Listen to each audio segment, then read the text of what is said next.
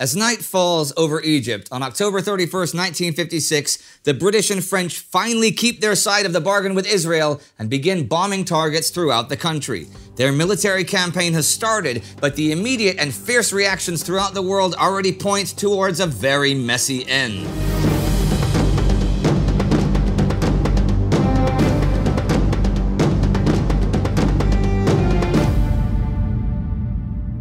Welcome to a TimeGhost chronological documentary series on the Suez Crisis. I'm Indy Neidell. Last time, Israel launched Operation Kadesh, an invasion of Egypt. And as scripted in their secret deal with Israel, Britain and France issued ultimatums to Egypt and Israel calling for a ceasefire so they can take over the Suez Canal. But Anglo-French airstrikes never came. This left Egyptian President Gamal Abdel Nasser quietly confident that he will be able to hold out against the invading Israeli force. But this confidence will not last for long. At dusk on the 31st, British bombers take off from Malta and Cyprus to initiate Phase 1 of Operation Musketeer Revise. Scheduled to begin their attacks at 7 p.m. local time, their main target is Cairo West Air Base. But there is one final delay. British Prime Minister Anthony Eden learns that American nationals are evacuating near the target. Fearful of what bombing them might do to an already angry US, he hurriedly orders the bombers to divert. British planes go out to attack a range of Egyptian military targets. More French-made jets than Israel actually owns also begin attacks on Egyptian troops in Sinai, signaling France has likewise joined the conflict. The primary aim at this point is to achieve aerial supremacy. Meanwhile, though, the Egyptians are in trouble on the ground. Despite having been an advantage, the single front in Sinai is now a potential death trap. With Israel coming from the east, an Anglo-French invasion from the west will encircle and destroy the Egyptian army. To make matters worse, rumors are flying that British paratroopers have already landed in the Cairo suburbs close to where President Nasser's residence is. Some of his top generals advise him to surrender and give himself up to the British embassy. But Nasser refuses and instead orders a general retreat towards the western bank of the Suez Canal. It's obvious that Israel is already on the way to a complete military victory, and so the Egyptian leadership begin preparations for an underground war of resistance. There is also a series of smaller and somewhat confused naval operations. The most significant begins around midnight, with the French Navy bombarding bases around Rafah on North Sinai. It is not really that effective, but it has significant political ramifications. It proves to the IDF, particularly Commander-in-Chief Moshe Dayan, who witnesses the shelling from a nearby position, that the French are more than willing to fight in alliance with Israel.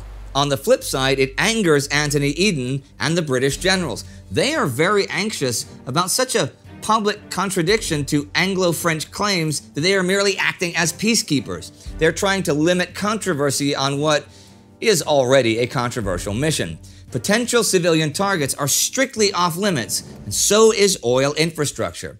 But British caution is fooling no one. Outside of Egypt, the political reactions are immediate and they are fierce. In Israel and France, the commencement of hostilities is largely uncontroversial, but it's a different story in Britain. News of the aerial campaign reaches the House of Commons, while MPs are already locked in a fierce debate over the government's Suez policy. The chamber erupts in shouts of protest, with opposition politicians calling for Eden's resignation. Answering forceful questions over whether there was any prior collusion, Eden's Foreign Secretary Selwyn Lloyd responds, and I quote, "It is quite wrong to state that Israel was incited to this action by Her Majesty's government. There was no prior agreement between us about it. It is, of course, true that the Israeli mobilization gave some advance warning, and we urged restraint upon the Israeli government." So, a government minister has blatantly lied to Parliament, something which in normal circumstances would lead to the Prime Minister sacking them. But it is not just British politicians who were angry the night of the 31st. Aside from New Zealand and Australia, all members of the Commonwealth are firmly against military action, calling into question Britain's leadership of the organization. The Arab states are, of course, deeply displeased with what happens, despite Britain's kind gesture of not blowing up their oil pipelines. Still tied up with the uprising in Hungary, into which they have now moved troops, the Soviet Union continues to only offer piecemeal and predictable denunciations of Anglo-French imperialism. But the other superpower, the United States, pulls no punches in its criticism. That evening, President Dwight Eisenhower addresses the American people in a televised speech direct from the Oval Office. He states that he was not consulted in any way before the attack, but stresses that this has not damaged America's alliances with Britain, France, or Israel. He makes clear that the crisis needs to be solved through the UN, and that America will have no involvement in the hostilities. But the reconciliatory public attitude hides Eisenhower's private fury at British and French action. And if all of this is not enough to signal to the Sèvres collaborators that maybe the odds are against them, the UN Security Council, that same night, passes the US-backed Resolution 119, calling for an emergency meeting of the UN General Assembly tomorrow afternoon. London, Paris, and Jerusalem are now in a position where they might have to defy or leave the UN if they want to carry on their war. And this war is only going to heat up. The IDF continue their military campaign. As I said earlier, French ships assisted Israel in the bombardment of Rafah, or tried to assist because it didn't really do much. Located right on the border between the Gaza Strip and Egypt, controlling Rafah is vital for controlling the Strip itself and neutralizing its threat as a Fedayeen base. It is surrounded by minefields, but the same night as the naval bombardment, the 31st, engineers managed to clear a path and make way for an assault on the town's defenses. By the morning of the 1st, the IDF managed to seize control of the settlement after chaotic nighttime fighting in its surrounding hills. It means that Gaza is now isolated, cut off from Egyptian territory. Meanwhile, the IDF is still trying to capture Kataf, the last remaining Egyptian emplacement within the Hedgehog, the key to vital junctions in northeast Sinai. To Diane's frustration, intense combat continues through the night of the 31st and into daytime on the 1st. But France and Britain finally joining the fight gives Israel the breakthrough it needs. French aircraft rain down napalm, bombs, and rockets onto Egyptian defenses. Egyptian forces hold on for as long as possible, but are forced to evacuate just before midnight the 1st, leaving the entire Hedgehog in Israeli hands. With that southern flank secure, Israeli armor is safe from Rafah to the strategically located city of El Arish. They face increasing resistance along the coastal road, but Egyptian resistance is mostly broken at Jaradi Pass. By early morning November 2nd, IDF tanks are ready to assault the city. Already severely mauled, the Egyptian infantry decides to retreat just before dawn. And in the skies above Sinai, Phase 1 of Musketeer Revise continues. Now, in general, the opening evening and nighttime raids from British and French aircraft were somewhat ineffective. But as the sun rises on November 1st, fresh attacks are carried out on multiple Egyptian air bases, soon incapacitating most of Nasser's operational air force, over 200 planes. Supreme Allied Commander General Charles Keightley and the rest of the task force commanders don't actually realize their success, though, and continue raids throughout the day. Another objective of theirs is to stop any Egyptian action which might damage or close the canal itself.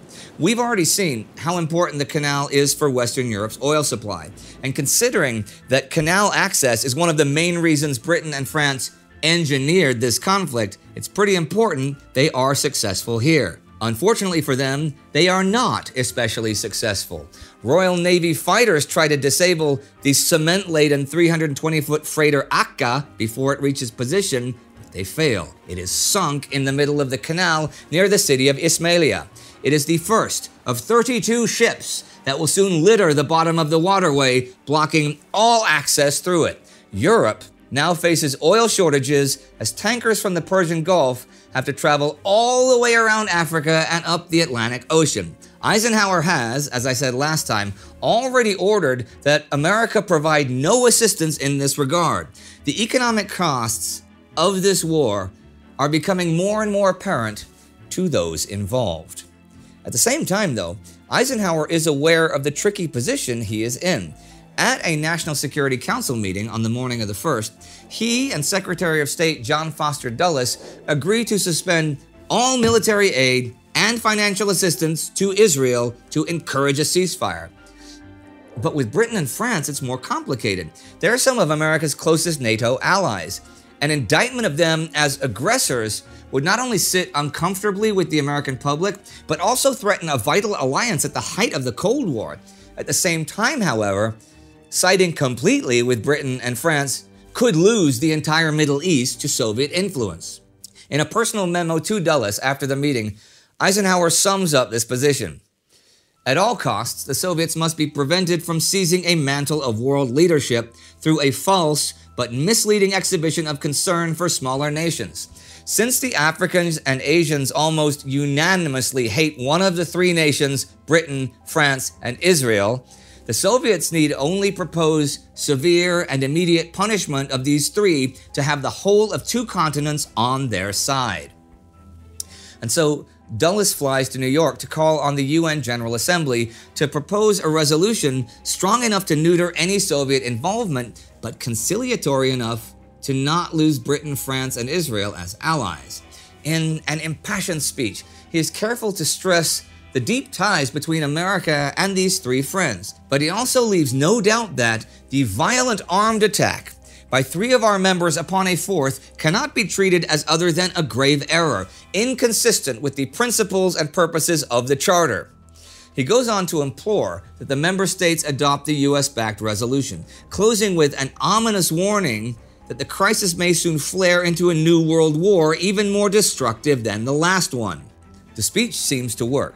After many hours of deliberation and debate, the UN General Assembly passes Resolution 997 at 2:30 a.m. November 2nd by an overwhelming majority of 64 to 5 with 6 abstentions. It calls for an immediate ceasefire, the withdrawal of all troops to the 1949 armistice lines, and the halting of all military movement in the area. It also requests that UN member states cease sending all military goods into the region. So the UN has officially called for a ceasefire. Well, what will Britain, France, and Israel do now? In just over 24 hours, the plans laid out in Sèvres have already proved deeply controversial. Britain, France, and Israel are isolated on the world stage. The financial implications of the invasion are fast becoming apparent, and America is in no mood to bail anyone out. The public response in Britain has been equally damning, and parliamentary debate becomes so embittered that the session has to be suspended for the first time in 20 years. Will Britain's government fail? Would a new one abandon Israel if it does? Will an oil shortage sabotage the global economy? Will the Soviets enter the fray? Will this lead to a new world war? So many questions, but really, there is so little time for them to be answered. If you'd like to learn more about America's role in another colonial conflict, then have a look at the 4th episode on the Indonesian War of Independence right here. Our TimeGhost Army member of the week is Lawrence Ward. It's because of people like you, Lawrence, that we can continue making this great content. So please join the army at patreon.com or timeghost.tv. And do not forget to subscribe. See you next time.